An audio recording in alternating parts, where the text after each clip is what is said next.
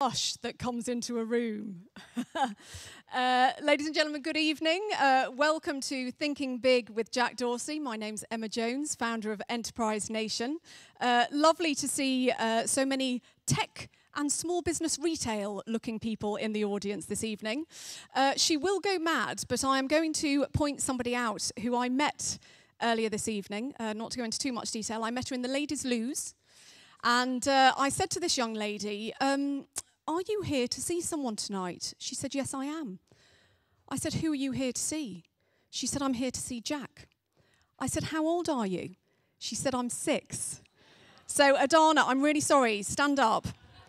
This is like the youngest person I think we've ever had at a business event. So Adana did not know I was going to make her come up here. Adana, when I said to you in the next door room, what do you do in your mum's business? What's your role? What did you say? We do soap. And what's your role in the company? I'm the CEO. That deserves a round of applause. Good girl. You can go back now. I love that. A 6-year-old CEO, we definitely start them young in Britain. So you are going to hear from an amazing CEO this evening. He will require a little introduction, but I will introduce him later.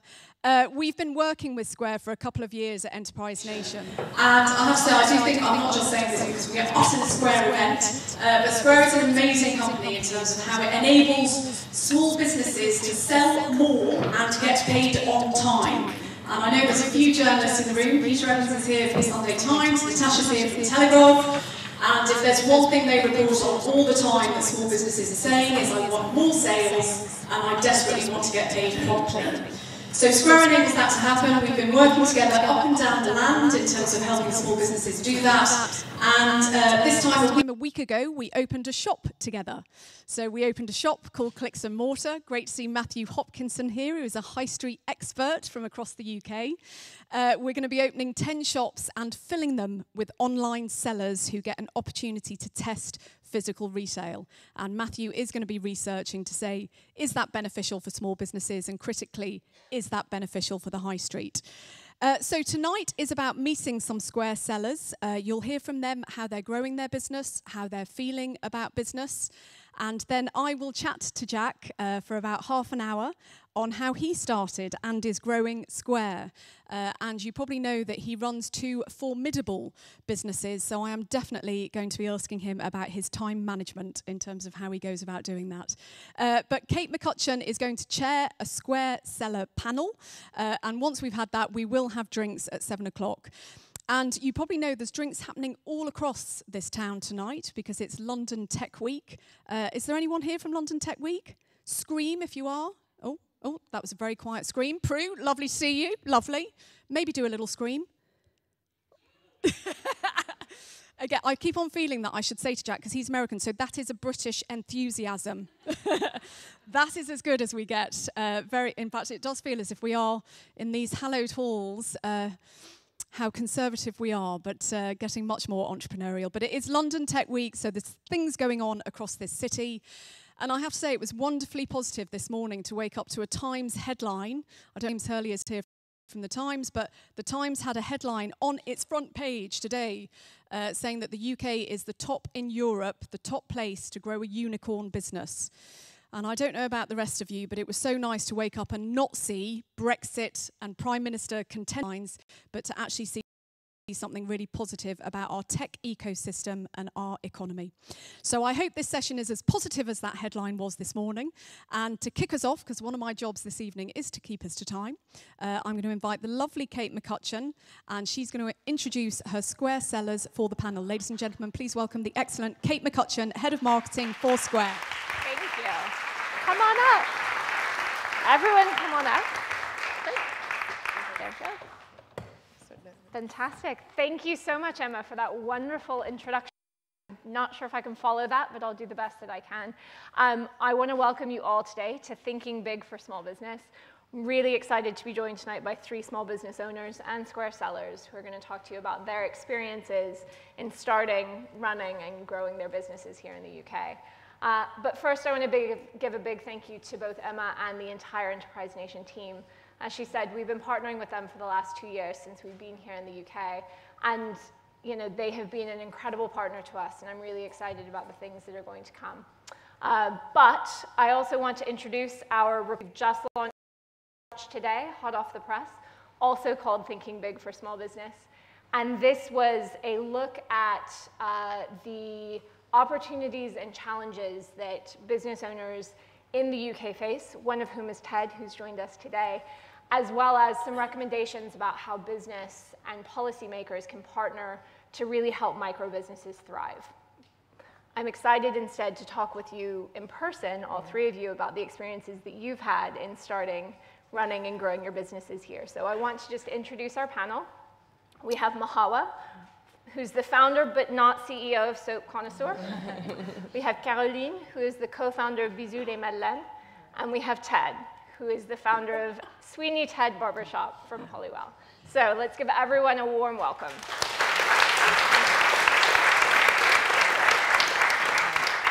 And I just want to look for David, who's going to keep me on time to make sure that, there we go, to make sure that I give you all time to ask questions at the end. So first, I'd love for you all to introduce yourselves and a little bit about your business. Do you want to start, Mahawa? Yeah, so, hello. My name is Mahawa. I'm the founder of the Soap Connoisseur, and we are a specialist organic toiletry company.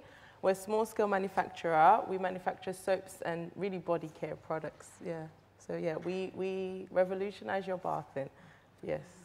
Excellent. And Caroline? I'm Caroline. I'm the co-founder of Bisous les Madeleines. We are what we can call an e-bakery. We are specialized in the famous French cake, the Madeleine.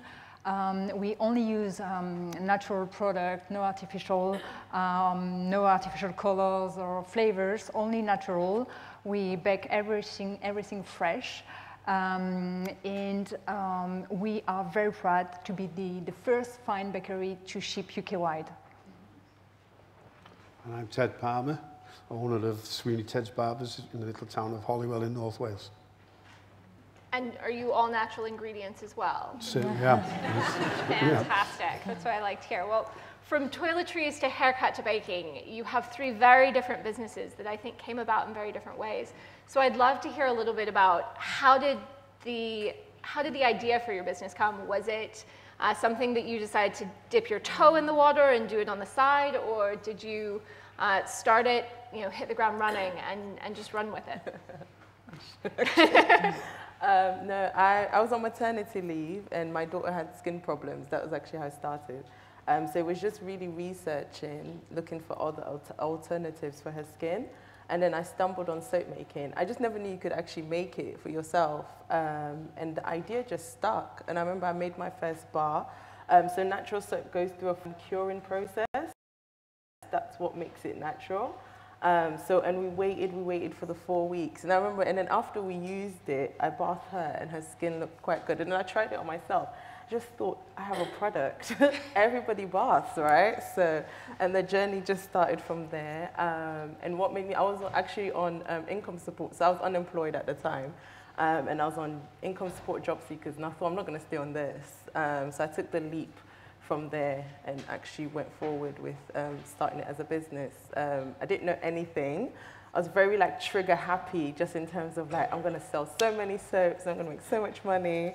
And then 6 months came in and oh, I really need to think of what I'm going to do as a business. But yeah, that's the short end of how it started. Yeah. Fantastic. Ted, where did Sweeney Ted's come from? When I left the military back in 1976, which is strange because I'm only 27, but there you go. When I left the military back in 76, I was in a bit of a limbo. It was like leaving school for the first time, but you're a bit older. When you leave school at 16 or 15, you're full of whatever, get up and go. But when you're a little bit older, it's a little bit harder. So I tried a few different things, mechanicking, building. It wasn't for me. I didn't like going home dirty.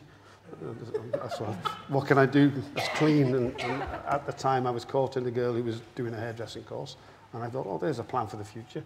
So I enrolled in the barber's course. Unfortunately, we parted ways, but I still went on and did the barber's course.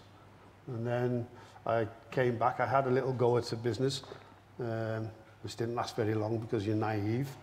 And then I went and worked for somebody else for numerous years, and then decided I should be doing this for myself. I did that about 11, 12 years ago, and here I am today.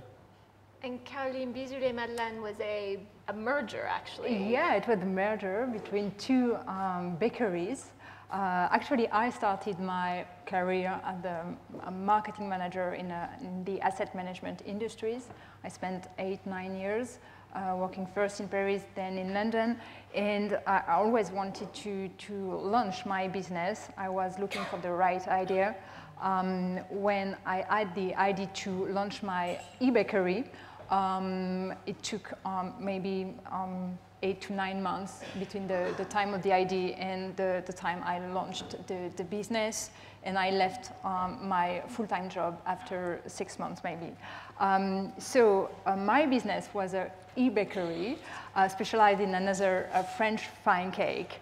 I think I did something well for all the logistic, but I think the range was not so great. So I was looking at was doing Hélène, my partner and business partner, and she launched in 2015 a bakery specialized in these fine madeleines with a huge range of madeleines. It's a very versatile product, very high quality product, and so I approached her 14-18 months ago, and we decided to work on the merger to keep to take the best of both businesses. I mean, the logistic on one side and the range on the other one. And we relaunched Bisous-les-Madeleines in December, 6-7 months ago, with a new e-shop and this ability to ship UK-wide. I think for Hélène, it was already the idea to launch this kind of business because actually she was baking madeleines with her grandfather when she was a child. Wow. And the recipe of our original madeleine is actually the recipe that her grandfather passed to her. So this is something I think she had always in mind. Yeah. Fantastic, a marriage of logistics and really good baking. Having had them in the office, they're excellent. Yeah. And how did you know it was time to quit your job? You said you did it sort of on the side for the first 6 months. What made you decide actually now is the time? It was the time because I had a full-time job and I needed I needed more time to develop the business, to talk to person, and it was during the time I was in my office. So I had okay, I have to go. So if I want to move forward, I have to quit my job and spend most of my time on the development of this new idea, actually. So that's why I decided to stop. Yeah. Fantastic. And Mahawa, we were just talking about this in the back, that you sort of started with a small local and niche product, but you're now running workshops where people can make their own. You're doing international exhibitions, doing speaking engagements. You're sort of really grown in a lot of different ways in a short period of time. How, as you've grown, have you adjusted your approach and thought about your prioritization between the different ways that you can take your business? Can you repeat the question? Yeah, I'm just wondering, as you're balancing sort of the core soap making business, Yeah. the workshops that you're Yeah. running, the other parts that you're thinking about, how do you decide where to spend your time and to prioritize with all of those different things? What's bringing in more revenue at the time? So, for example, the core products, like they're part of everything. So even with the workshops, we'll have the products there for people to be able to buy them. This shit's gonna make me fall. So yeah, to be able to buy. So the products are like the core part of the business anyway, and everything else is just a way of getting those products out there and what we do. So the workshops will attach like products along so that people can buy on the day, or the events that we do. It's like so people can buy the products on the day. So the products are there, and then everything else sort of fits around the products. Yeah. Fantastic. Ted, I'd love to talk a little bit about, I'd love to hear you actually talk a little bit about the work that we've done together, and that actually the community of Holywell has been doing to bring footfall back and to bring business back. You've worked hand in hand with MPs, councillors, community groups to really think about cash-heavy communities and what it is that's needed to help them as banks close and other headwinds hit the high street. You were a little bit skeptical at first. We had many conversations about taking card payments. You know, what's changed, and what do you think that policymakers are doing well for communities like Holywell, and what could they do better? What changed my mind? You've got to keep up with the times, really, haven't you? If you don't, you get left behind. I saw that and decided to jump on board, and I'm glad I jumped on board. But it came about from a lot of hard work, as you were involved in the beginning. We hemorrhaged 3 high street banks within 3 or 4 months. With that went all the ATM machines. So the town was basically left in limbo. And luckily for us, yourself and David Hanson got together and come to Holywell and worked with us. And 80% of the businesses took up. And I didn't want to be that 1% or whatever that didn't. And I have to be honest, it's made a difference. It's made a difference to the town. It's not just about getting money or making money. It's about creating, especially in my town, a community-spirited feeling, and that's what happened. As far as local governments, I'm in local government myself. You're aware. Hand on heart, they want to do well. But I think they're targeting the wrong area. They want to try and help small businesses. I strongly believe, and always have done, that it's not about helping small businesses, it's about increasing footfall. I think once you increase the footfall for the town, the small business will thrive itself. So the policies should be, how do we increase the footfall? What can we create that will attract people to the town centres? And luckily for us, Square is one of them. Hopefully we will continue to be. Helen, Caroline and Mahawa, I'd love to hear about your experiences in actually accessing sort of government resources and services as you were setting up. Did you find the tools that you need? Did you find the support that you need, or were there areas that you wish that there had been more for you? I think for us as French, it's great to have the support of such an organization like Enterprise Nation. And as well, this is something for us, it's necessary to have the advice from professionals. So we spend money on an accountant, and he provides us advice on these topics. We are not experts at all. So so we use an accountant. He helps us on that side. I initially had help because I went through the job centre to get my business started. So I got help up to the point of with the startup loans in terms of access to funding, like getting money. And then I got the 1-year mentoring. But then after that, you're kind of left like to figure it out by yourself, which I did a lot of. In terms of the government, I don't know really much with the government, like in terms of going back there. So it's just looking at like small organizations. I went through Enterprise Nation. I've paid like consultancy. And then eventually I just taught. I didn't get an accountant. I wish I had. I really taught myself everything. Like I thought I need to figure this out. Even if I was going to pay an accountant, I need to know what those profit and loss and all those like jargons mean. So I went through the task of teaching myself firstly. And then out of that, my love for it grew. So then I just started offering it to other people and found like a separate income stream to pay for. So yeah, to me. Excellent. I've got a couple more questions, and then we're going to open it up to the audience for questions. So please get them ready. You know, you were talking about teaching yourself everything about doing your business. This is sort of for all of you. You had to make a lot of decisions in setting up your business.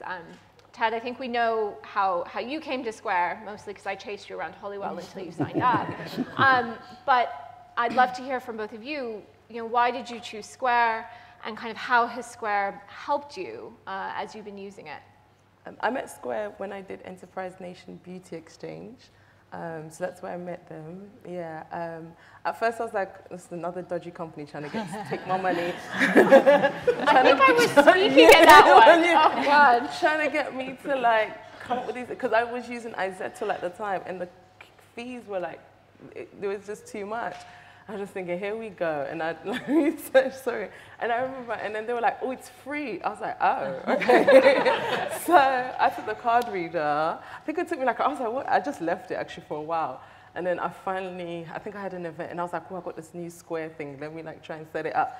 And then I set it up and the charges were good. And I was like, oh, okay. Like I'm seeing my money. Yeah. And then I saw the charge. I thought 96p, that's not bad. And then from there, like I just kept taking it out all the time. And then when people came to my house, so my friends and family, when they did want to buy, they're like, oh, well, you got card. I got my square. So I started making sales in my house as well. So it kind of goes along with me everywhere now. But it did help me like really bit lower. So I was able to see because I'm not selling like £200-300 products. My products are £5-6. So if you're taking a 2.7% transaction fee, by the time it hits my bank account, I've probably made, it did help me, in terms of my sales. So, And Caroline? Yeah, we discovered as well Square during an event organized by Enterprise Nation. We needed something like that because we were planning to do pop-ups. So it was great. Yeah, my first question was, is it free? It was free, so great. I mean, it's free in the way that when you don't use it, you don't pay. So this is, so we were convinced by that. So, and since we started our pop-up, we use Square, and this is definitely something we needed because most of our clients want to pay by card or, with their watch or phone. So we would lost a lot of sales without this device. And the funny thing is that a month ago we did a pop-up in an investment bank, and 3 guys from the product development came and said, "Oh, can we pay by card?" "Yes, you can." So, "Oh, but this is fantastic. We are trying to develop that for ages, and we can't. And you are a small company. You use this. This is just great." So they were really impressed. Yeah. And also I've been able to.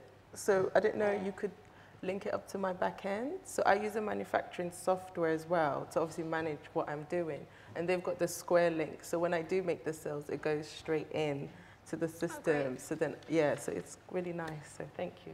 Fantastic. Last question from me, and then opening it up to all of you. One piece of advice for all of the either business owners or budding business owners in the audience.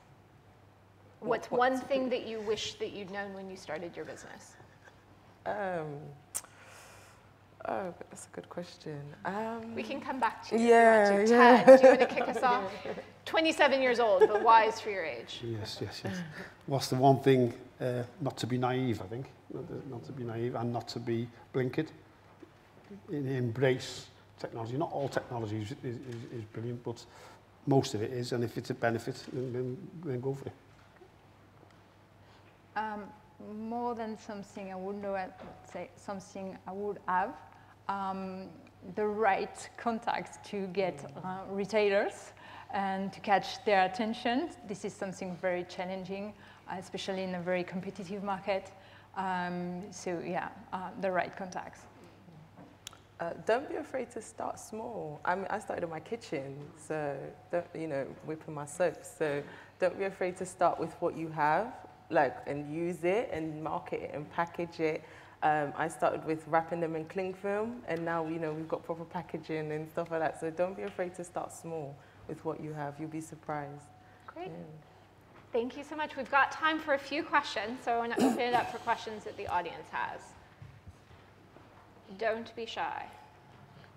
There we go. We've got one here in the middle. There we go. We've got a microphone coming to you. Ted, is it an actual barbershop? It is an actual barbershop, yeah. So can you take tips? Do I? Via Square? Yeah, some do. Some still give me the pay by Square and still give me the little tip. Others say add the tip on. So you can do it in the. I don't use Square. You can actually do it in Square. You can give a tip. Yeah. Oh, cool. Do you reckon they leave more digitally? Do I? Sorry. Do they leave a bigger tip digitally? Possibly, yeah, possibly. Maybe it's embarrassment. I don't know. Oh, really? Because when it's cash, it's basically keep the change, isn't it? It's, yeah. The thing is, where I am, it's not London prices. I charge £6.50 for a haircut. I don't need one. Right? So most people will give you £7 or £8. When using a square, probably they'll say take £10. So maybe it does help you. Cool.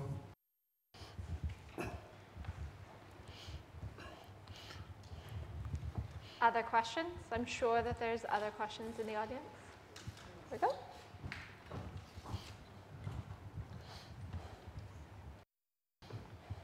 Hello, my name's Anzo Francis. My question is about scaling up. Whether you've thought about how you might triple in size or double in size. What would you need to do, and would you need external finance to do that, or have you been able to generate enough cash perhaps to do that yourselves? Should I Start. Okay. Yeah, I have thought about scaling up every day. You do need finance. So what I started doing very early in the business was I started putting process in the business and just really thinking this business cannot live and die with me. So I just started writing my manuals out, how everything works, how you make every product. Yeah, just thinking in that terms of so that when the money does come, I'm not struggling to do the back end stuff. But I found that as I was doing that, the business seemed to be growing anyway. So I think I was just always thinking systems and processes. But yeah, I would need external finance to scale up, definitely. Yeah, for the moment we are 100% self-funded. It was a choice from the beginning from both of us. We have built the business in a way that we don't, we lower our running costs or fixed costs. But this is something we won't be able to do if we really want to scale up. But for the moment, we don't need to open our capital. But we have margin to grow like that, and then yeah, we will need to open the capital. Yeah. I think that that's it for time. So I want to say a big thank you again to our Square sellers for being here, and I hope you'll all join us down at the reception afterwards, where you can ask them additional questions. So thank you so much.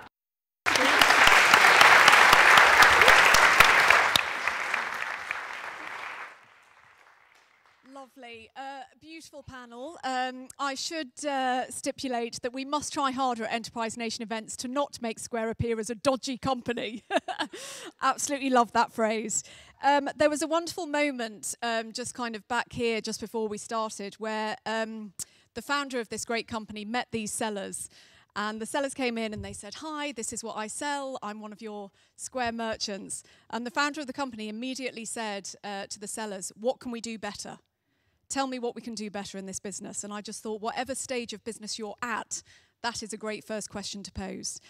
He is a great entrepreneur. I think his visit was more hotly anticipated than President Trump's, who has since recently departed our country.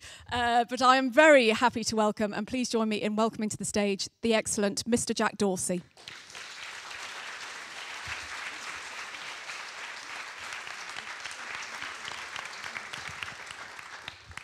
So, welcome to London, Jack. Thank you. How does it feel? I just got here. Feels great so far. This chair really goes back. I was going to say, I was. Are we having a relaxing conversation? I don't know about you.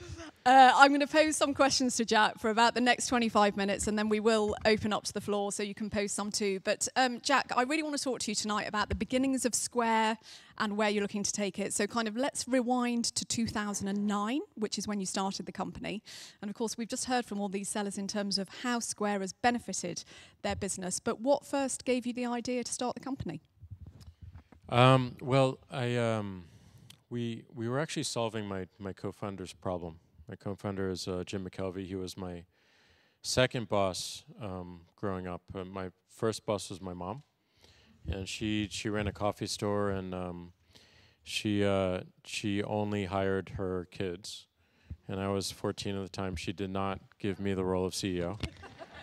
She didn't trust me, so you're way ahead of me. I don't know what I would have done with that power, but it probably wouldn't have been good. So my second boss, Jim, when I was 15 years old, we just loved working together. And back in the end of 2008, 2009, we decided we wanted to work together again. He'd gone from starting companies to being a glass artist. And he called me in frustration one day, February in 2009, and he said, I know what we need to work on. And I said, what? And he said, well, I just lost a sale on my glass art because I couldn't accept this guy's credit card. He wanted to buy my art, but I couldn't accept the credit card, and now I'm out. And for a lot of artists, that means staying with art or choosing a different direction or having to do something you may not want to do. So it seemed like an interesting problem. It seemed like a real challenge because we knew nothing about the credit card industry. We were both in credit card debt at the time. We didn't know anything about building hardware. We knew nothing about Visa and MasterCard and all these new entities that we had to deal with. So we gave ourselves a month. We decided that we should try to build whatever we could within that month. And at the end of the month, we actually built something that worked. It was ugly. It barely worked, but it worked. And it felt really good, and it felt magical. And we decided to show it to some other people, and it felt magical to them as well. And just on that, so you say we knew nothing about the industry, Visa, MasterCard, etc. Do you sometimes think that ignorance can be bliss when starting out? Well, it's definitely harder because you have to push yourself into some things that are really uncomfortable. For instance, we had to read 700 pages of the Visa operating rules, and this is the most dry reading you can imagine. And it was Have really you read Article 50 of our withdrawal agreement? No, no, I have not. But it was so that was challenging. But we didn't really hire anyone who had ever had experience with finance or worked in the financial industry until about employee 50. And I do believe there is some benefit to not knowing what you're doing because we have no constraint in our creativity, and we kind of approach the problem in the way that we wanted to use credit cards in the financial system. And we got a lot of no's back then, but we showed them the system that was so simple and so approachable and so intuitive. And again, just felt like magic. Every time we swiped someone's card in this little reader connected to an iPhone, people said, wow, how did you do that? And did you actually take my money off my card? And we said yes. And so it just felt really magical, and it got people's imaginations going. And I think if you're approaching a problem in that light, where you're enabling them to finish a story, you're telling the very start of the story, the preface maybe, and they look at it and they experience it and they say, wow, like I could use this. I'm a babysitter, or I'm a massage therapist, or I cut hair, or I'm thinking about opening a coffee store, and I never really considered even accepting credit cards in the first place, but this looks super simple, is it? And that's what drove us. So getting people's imaginations going, letting them finish the sentence, inspired us, but also kind of inspired the industry that we had to work in to help us solve the problems along with us. And there were many problems that we were about to face. And I do like it. I've heard you speak before that you make it sound all so straightforward. And I know you have just referenced problems, and we'll come back to them. But the thing that's interesting about Square is your previous businesses and your kind of entrepreneurial ventures have been very software based. So you had coded, you had sold things in the cloud and kind of internet related. This was your first time you were actually making something. How did you figure out how to go about doing that? The production, the logistics, health and safety. How did you even start to go about it? The definition of entrepreneur to me, and I never wanted to be an entrepreneur. I never wanted to start a business. I never wanted to be a CEO. I wanted to work on things that I loved and things that would teach me. And so I'm always looking for opportunities to go into a new area that would teach me something new, interesting, useful, that I could utilize to give back. Hardware was that for me. And the definition of entrepreneur that I love is someone who does whatever it takes to make it work, and usually at significant sacrifice, and usually that sacrifice is financial. So that spirit has really been the success of my career. And I'm not, I taught myself how to program, but I would not consider myself an engineer. I'm not the person to make the thing scale and stand up. I'm the person to figure out the gaps and figure out the next thing that I don't know so I can make the thing work and I can demonstrate it to someone else to potentially inspire them to help me and work with me, or to inspire someone who would want to use it. So my whole career has just been having, some small idea and starting small, and then pushing myself to learn whatever the next thing is. Not learn everything, but whatever the next thing is, to make the next thing work, and the next thing work, and the next thing work, and the next thing work. And not only did I do that with programming, but eventually that translated into, well, if I really want to build this thing, then I'm gonna need help. And the only way for me to get help is to convince people to work 100% of their time with me. And that means they would have to leave their job that they're currently doing, which means that I have to pay them. And that means I need to have money, and that means I need to raise money. And if I raise money, I need to put it somewhere. That means we need to create a corporation. So these things just one after another, and it just builds and builds and builds and scales. And every step along the way, you learn something new. So hardware was like that. We knew nothing. We learned how to solder. We learned the base circuitry. We learned that this was a very unique project because we had to figure out how to get a credit card into an iPhone. And originally you thought, well, what if you just take a picture of it and you OCR it, you optical character recognition. And we thought, well, that'd be a really weird experience. You want to buy coffee? Let me take a picture of your credit card. So the interesting thing that we discovered was the iPhone had an audio jack, but the audio jack was also a microphone jack as well. And on the back of every credit card in the United States was a magnetic strip. And how many of you all remember cassette tapes? So that's the same technology. So on the back of a credit card, that magnetic strip is actually an audio track. It is the most unpleasant audio you've ever heard. It sounds like a squirrel screaming. But if you know what you're doing, then you can decode that screaming into a series of numbers, and that series of numbers happens to be the credit card. And you send those series of numbers up to the financial networks, and they come back with, this card has money on it and you can charge it. So we learned how to read cassette tape, and then we learned how to translate that into a digital form that we could send through the audio jack, and then we learned how to decode it and then send it up to the financial networks. Nice, simple. Love that. Simple. This is what I mean. He makes it sound so easy. We're going to come back onto people in a minute because I want to ask you about, once you've hired people, how you keep them, but kind of move ahead a little bit to then coming into the UK. So Square came into the UK in 2017. Thank you very much. Just your reflections on entrepreneurship here kind of versus the US.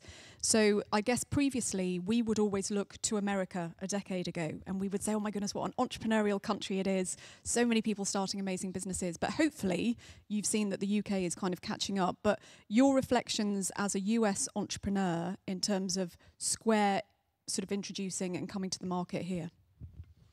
Well, I think the special thing about, at least within San Francisco and Silicon Valley, was that there was a very, very high tolerance for mistakes and failure. And there was a support network. So if you started a company and you failed, it wasn't a permanent mark against your reputation and that you could never do it again. People were willing to invest in you and invest in a first idea and then be patient enough that you might have to pivot that to something else, or you might have to shut it down, and if you shut it down, you come back with a better idea, they would fund you again. And as I've traveled around the world and talked to entrepreneurs, I think that has been the historical lacking factor within a bunch of countries, is that there's a very low tolerance for mistakes and for failure, and especially when it comes to investors. The VCs, the angel investors, when you make a mistake, when your business fails, they kind of write you off for the rest of your life, and that didn't exist in America. And I think that capacity to be able to make mistakes, to be able to be open about them, to share them with people who have also made mistakes. And like I started a company, my first company in San Francisco completely failed. We had to give all the money back to the investors, and it was extremely embarrassing and felt terrible. But we bounced back, and people that we met again just kind of erased their memory of that failure and looked at the merit of the idea and trusted that we were thinking about it the right way. We're testing to see if we learned anything in the process, and I learned anything in the process. And that just made it possible. So I think at least in the UK and London, that has changed. That tolerance for failure and for mistakes is much higher, and that's great. I was just in Paris, and I also met with a bunch of entrepreneurs, and I think there is still low tolerance for failure and mistakes, and I think that is changing, and we see line of sight to it. But that to me is a necessary condition to do anything really amazing, because we have to experiment, we have to be able to fail, we have to be able to make mistakes, and we have to be encouraged to learn from those mistakes, most importantly. If we just make mistakes and we go about our day and don't acknowledge them and address them, then nothing really changes. So it comes with this sense of growth mindset. I'm going to learn from what I screwed up, and I'm going to apply those learnings in a new way as I think about starting something else. It's really interesting you say this, and sorry to keep on going on about newspapers, but I do think media has got quite a pivotal role to play in this. And anyone who read the Sunday Times, and Peter Evans is sitting right there was a big piece from a big entrepreneur we have here called Luke Johnson, and he recently had a big failure, very public failure of a bakery shop called Patisserie Valerie, and there was a massive piece yesterday of him essentially publicly saying, I failed, but I'm coming back, and he's going to be writing a weekly column again. So I thought that was really interesting, and hopefully that is a step further to the UK being a bit more accepting of failure. But just back to people. So you've just mentioned, and I love again this kind of logic of thought that I need to hire people and therefore I need to pay them, so I need to raise money. Once you've hired people, and in both of your businesses, Square and Twitter, once you've hired people, how do you go about advice for any of our businesses who are thinking, I've made 2 hires, I want to grow a team that's bigger, your thoughts on then how to keep people motivated and keep them in the business and keep them performing in the business? Well, I think the most impactful thing is people motivate themselves. So I think we have to recognize that first and foremost, and people motivate themselves by a sense of purpose. And I like to think that everyone in our company is serving and works for the purpose, not another human in the company, but actually works for the purpose. And our job as leaders in the company is to point the finger back to the purpose and remind ourselves of why we're here in the first place. And if you're not motivated by the purpose of the company, then you shouldn't be there. It's not good for the company, it's not good for you. So you should just recognize it and go separate ways. So the first thing I do in any interview is ask, why Square? And it's a very open-ended question, and some people say, well, you know, this looks like a rocket ship, and it looks like you're all doing very well, and it seems very successful, and I want to join a successful company. That is a person I do not want to hire. Some people say, well, my mom used to own a salon, and she had so many problems dealing with the financial industry, and she couldn't even start accepting credit cards in the first place because they denied her because she had terrible credit. They didn't even give her a chance. And you seem to be fixing her problem. If she had what you're producing, They get hired. They get hired. But also then more people, then there's some people say, and you're doing all these great things, but you're doing this and this and this wrong. And here's how I can help fix it. They don't get hired. They do get hired. No, they do get hired because I want to see that they're already thinking about solutions and already trying to solve problems. I mean, at its very core, every business is very simple. Its only existence is to solve a problem. And a business becomes great or successful if it solves a problem in a unique way that is differentiated from all the other folks that have solved the problem before. So like the real task, the real skill in any business is to get really, really good at solving problems, recognizing problems, breaking problems into smaller parts, asking essential questions, and then coming up with really creative solutions that move the industry or move the space or society forward in some way. And I know you're a big supporter of Clay Christensen, who has written a great book about he's this. Amazing. Yes. Jobs to be done. Well, in fact, it was from hearing you that I bought that book, and it is a brilliant book around exactly what you've just said.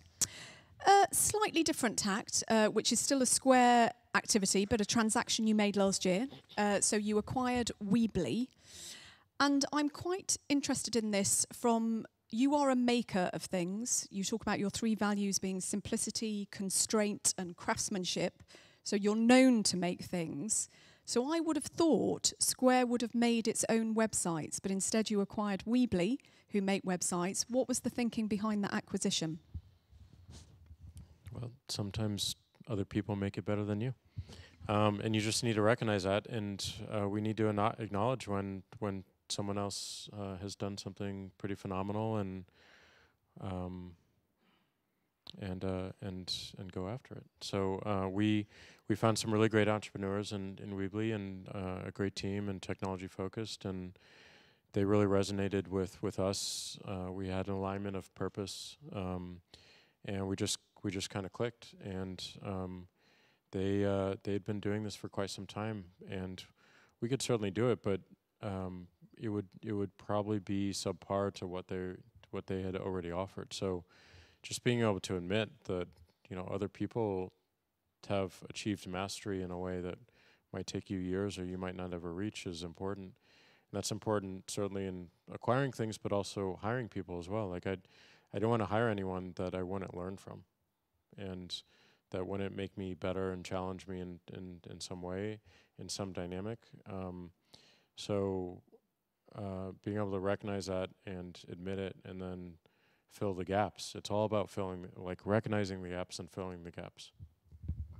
We're going to come on to High Street, because I know there's some people here tonight who are very interested in it. Is David here, and can he click us on to a lovely slide that shows the Clicks and Mortar shop? So if we can show it, this is the shop that we opened in partnership with Square. Can we see the shop? I think it just involves clicking a slide. Which feels like an odd thing to say when you're sitting next to a major technology entrepreneur. It might be going backwards, because they put it up when you were talking. Oh, really? Anyway, imagine a beautiful shop.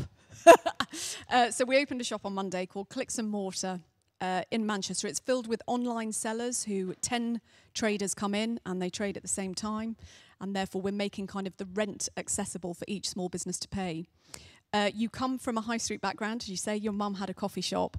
What impact would you like to see Square having on high streets? I know in the US you've got issues with your malls closing down because kind of people are moving out. What's the impact you'd love to see Square having on this part of the economy?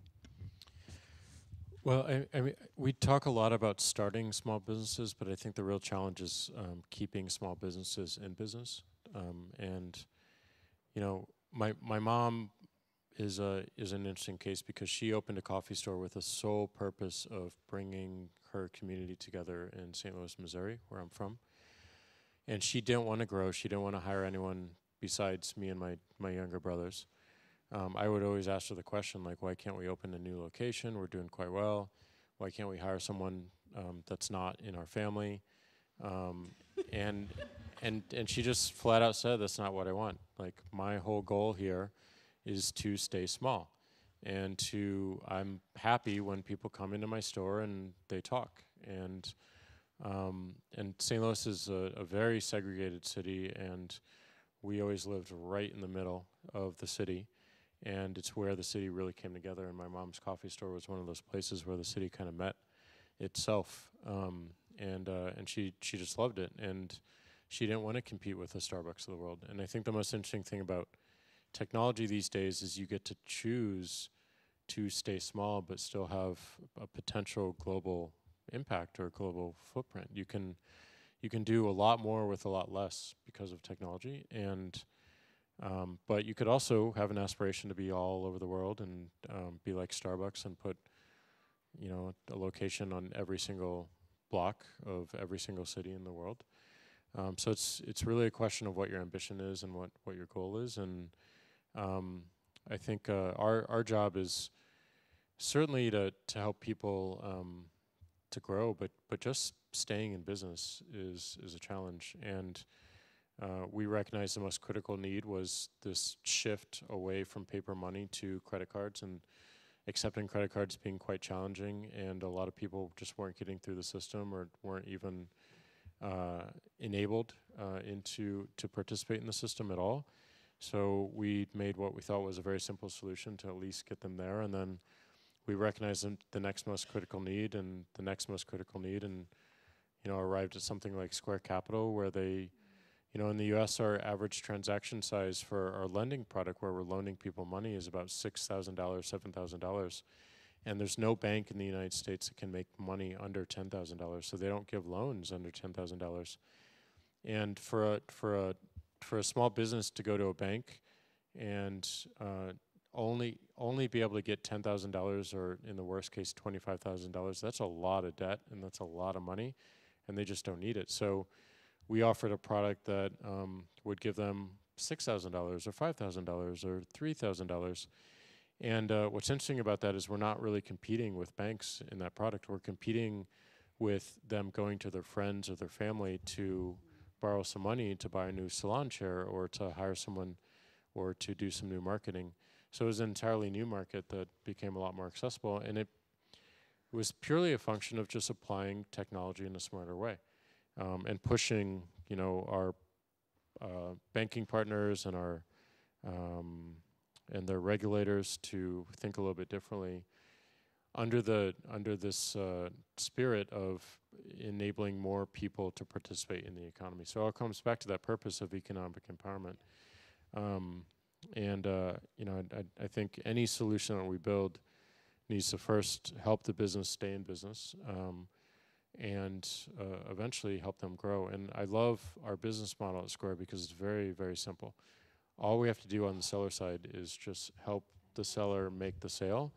And if they make the sale, they have a high probability of growing. And if they grow, we grow. And if we grow, then we can help more sellers make sales. So we have a complete alignment of interest.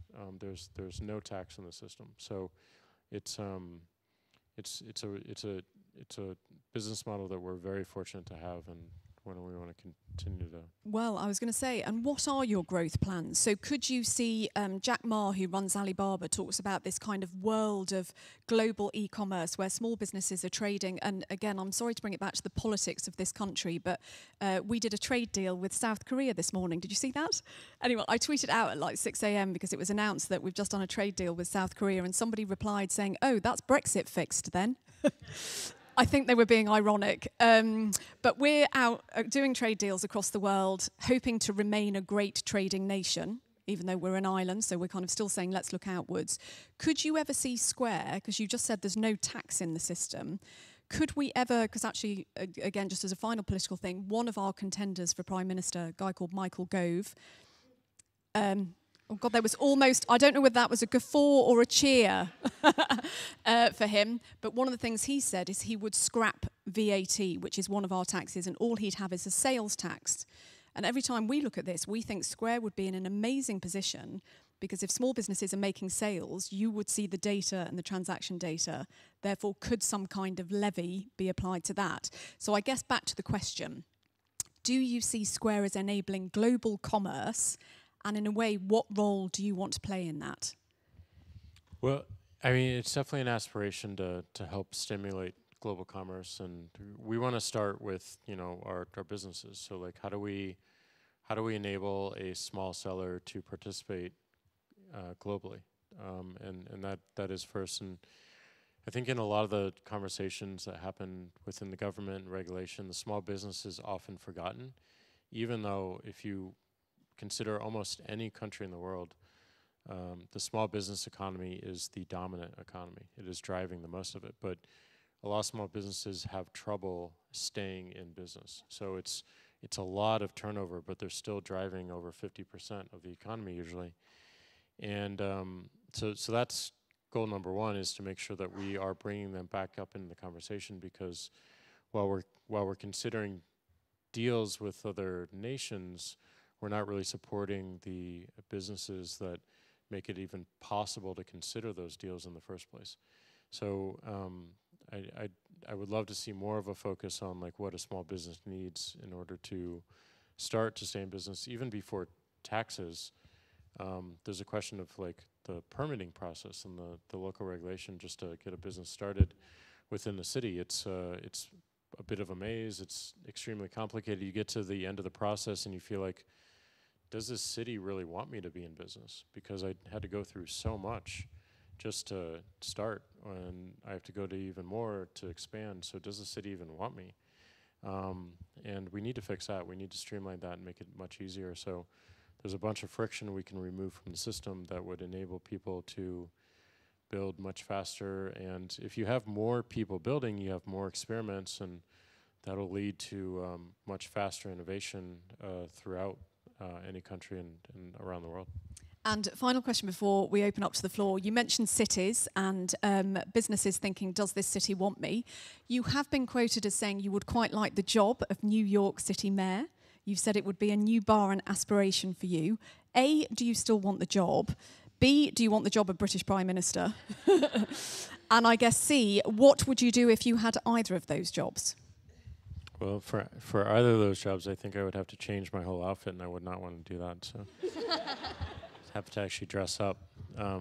But when I was a kid, I was just obsessed with cities and how they worked, and I felt like the mayor was a great view into a city and how it worked. But I was at one point deciding between political science and computer science, and I had a realization early on that if I got into politics, I could propose a law and change some regulation, and I might see the outcome within 3 to 5 years. But I could write some code, and I could simulate outcomes, and I could see the result within 8 seconds.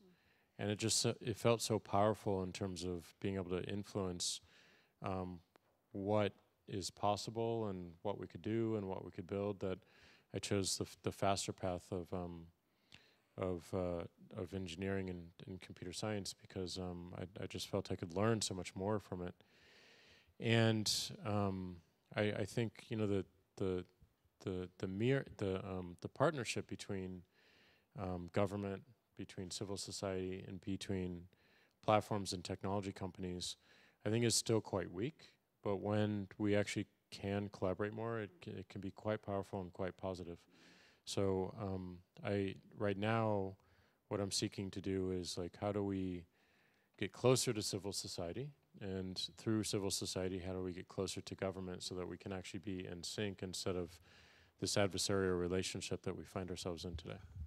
Which could be a whole other discussion in its own right, because we are in very interesting territory from that point of view. Questions for Jack? Are you happy to take questions? Yeah, of course. Questions from our audience? Yes, lady at the back was straight up there with her hand. You can either shout or wait for the microphone. Can you stand? Because we might hear you a little better. There we go. So my name's Tammy. I'm actually a network marketer, so I work with a company called Arbon, and it's kind of my side hustle at the moment, but I want to grow that over time. You've said you like to learn a lot, and I do an awful lot of personal development, so I wondered if you could recommend any good audios, podcasts, or a book that you've really loved through your entrepreneurial journey. Yeah, I think back to that realization of really what the core of a business is solving problems. So to me, the skill that one wants to develop to get good at that is critical thinking. This is there's a whole bunch of works and books and podcasts around how to become better at critical thinking, how to become better at asking essential questions, how to become better at breaking problems into smaller parts so you can solve them. The greatest thing I learned from teaching myself how to program was not becoming an engineer. That was the outcome that I thought I should be driving towards, but it's not the most impactful thing that actually helped me. The greatest thing I learned from learning how to program is how to solve problems, how to break problems down into smaller parts. It's an amazing way to consider problems and building solutions against those problems. And you can do this with mathematics, and you can do this with logic courses, but I guess I would encourage you to consider text and audiobooks and podcasts around problem solving and getting better at solving problems. And there's one book I really like. It's a very short book. It's called Asking Essential Questions. It just goes through a bunch of fields of study and just example questions and why that question might be a great question to get to in understanding the problem or a solution, or why it might be a terrible question, forcing a particular solution or a particular problem. So if I were to master one thing, and this is, I continue to work on this to this day, it's how do I get better at solving problems? How do I get better at asking questions that provide insight into the problems that I'm trying to solve? So this should be the goal of any liberal arts education, is just pure critical thinking and problem solving, but I feel like we have lost some of that because we're talking about things like entrepreneurship, which kind of is an abstraction on the thing you actually need to do, or we're talking about building businesses or the outcomes of programming, which again is an abstraction on the real skill that you need to build, which is problem solving. Entrepreneurship is an abstraction. Love that. Question here, the lady with the blue top. That's it. Hello, I'm a nutritional therapist, and I came into this because I had a burnout and I worked in a different industry. I'm really interested in people like you and, you know, in the sector you're in, about how you all keep yourselves healthy. And you, as the boss, what are you doing to kind of encourage, you know, your people and your team to stay healthy, you know, in mind and body, and have some kind of balance in life and be really successful in business too? Well, first I'll add a disclaimer here, which is I am really weird and really strange.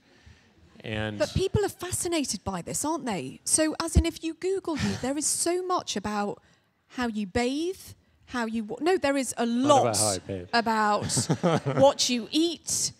There's a lot out there about... People are fascinated by your daily habits. Yeah, well, I mean, the reason I'm super weird and strange, and if you ask my mom, I've always been like this, but like I like experimenting. And I like, you know, I think a really good experiment is going to the extremes of things and finding the edges. And when you're able to find the edges of something, you can find the balance. Until you find the edges, you can't really find the balance. And I want to know what the edge feels like. And so I put myself in really uncomfortable situations as much as I can, with my diet, with you know, mental practices, with exercise and learning and sleep, and I've gone through every extreme in order to find a balance. So what I've learned from that is, you know, I do, for 20 years I've done meditation, and then 2 years ago I decided I'm going to do a 10-day silent meditation retreat. And you know, you're not able to speak with anyone, you're not able to look anyone in the eye, you're not able to read, write, exercise. From 4:30 in the morning until 9 p.m., you meditate. You're alone, and you're alone with yourself, and it really teaches you a lot about yourself. It is one of the most challenging things I've ever done, but also the most impactful, because it taught me clarity, it taught me discipline, because being able to focus on one thing all day for 10 days really trains your mind to focus, to have this amazing sense of discipline. And it just gave me this real sense of awareness, self-awareness. So I really like identifying where I feel that there's a particular gap in what I'm doing. And when I you know, I was running Square, and I went back to Twitter, and suddenly I had these 2 jobs and a ton of stress, and that stress pushed me into a bunch of directions. It told me that I need to exercise every day physically, because otherwise I would not be healthy, and I need to reconsider how I'm eating, because I was eating very poorly, and I need to have some way to quiet my mind every single day, and that led me to a deeper meditation practice. So this works for me, and like I think it's really just a function of embracing whatever challenges you have, and then listening to your intuition and to your body in terms of what it wants to explore, and you'll find something there. And I've always found it fastest and probably the best solution for me by just going to the extreme, just like, okay, I'm going to do this 10-day thing. It's super extreme. I can't talk with anyone, including my coworkers, for 10 days, and all this stuff is going on in the world. But in order for me to function for the 355 days left in the year, I need to take these 10 days because it's going to make me stronger and it's going to make me healthier. So making that time for myself and thereby everyone I work with was important, and I just put it in that perspective.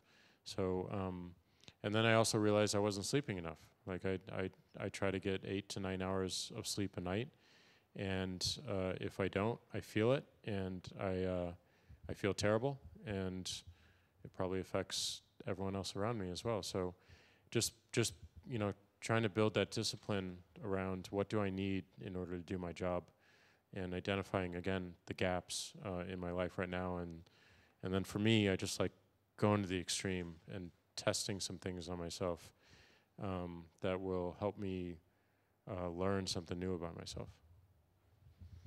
Okay, questions coming in. This gentleman here, raising the bar actually, just quickly raising sorry, EG, just right in front of you, raising the bar. Then that gentleman. You've got to say it right, Emma. Yep.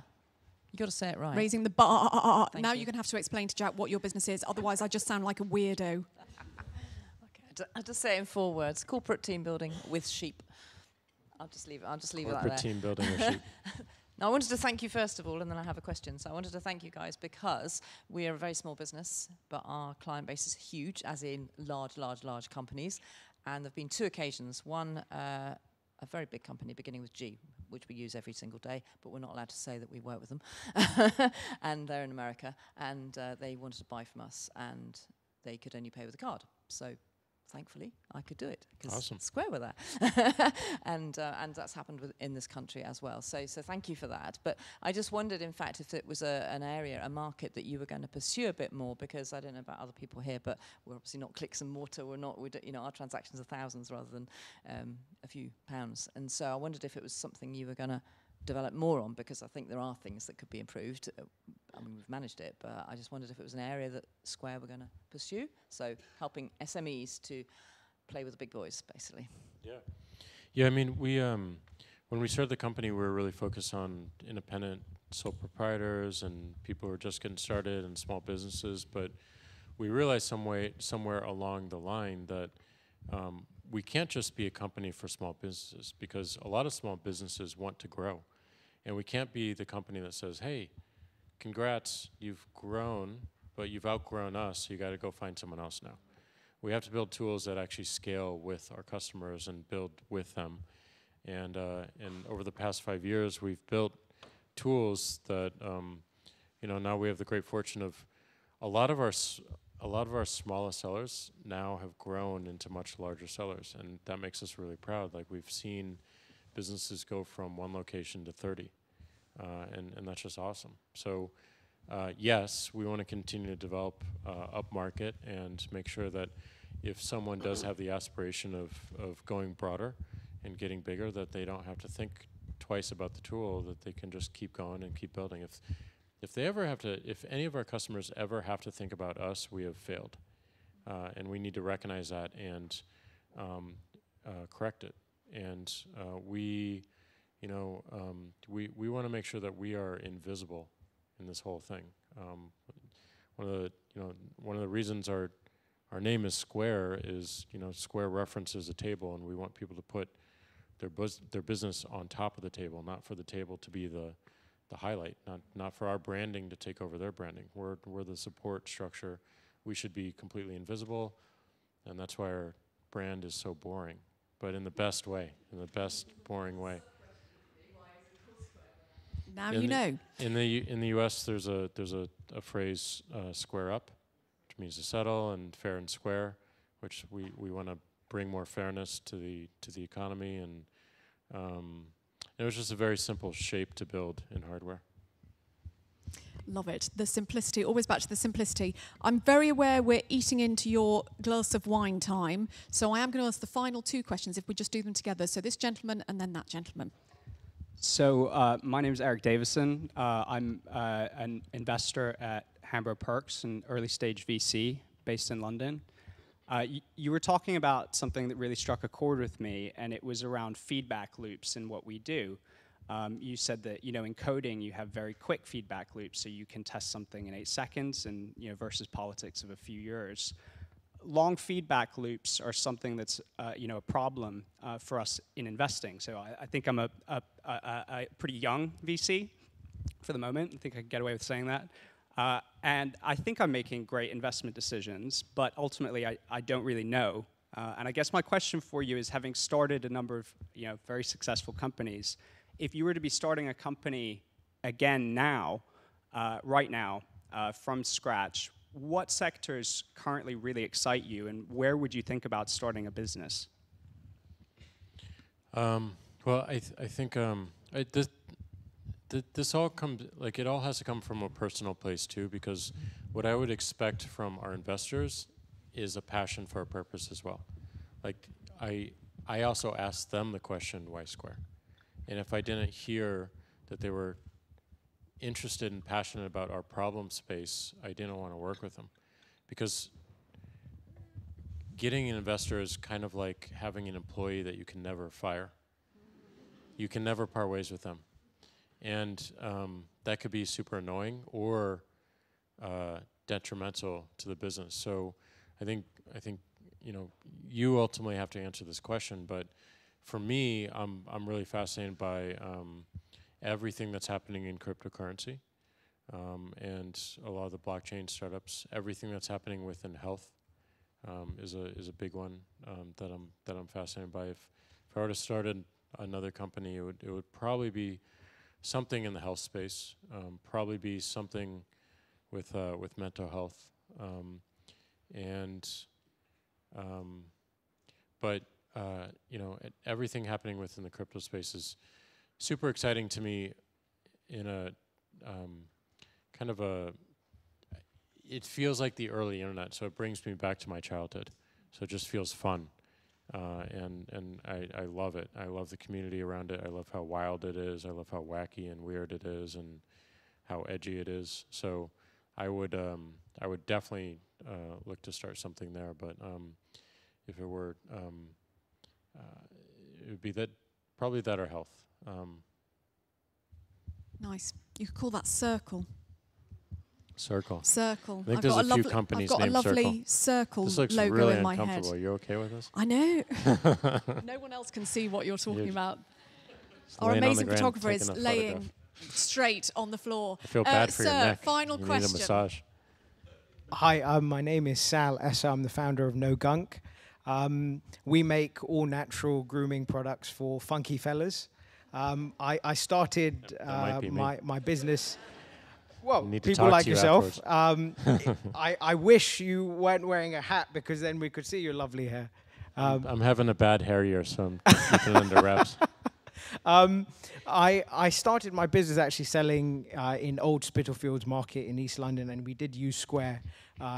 So that was very good. But now we sell around the world direct to consumer in over 23 countries.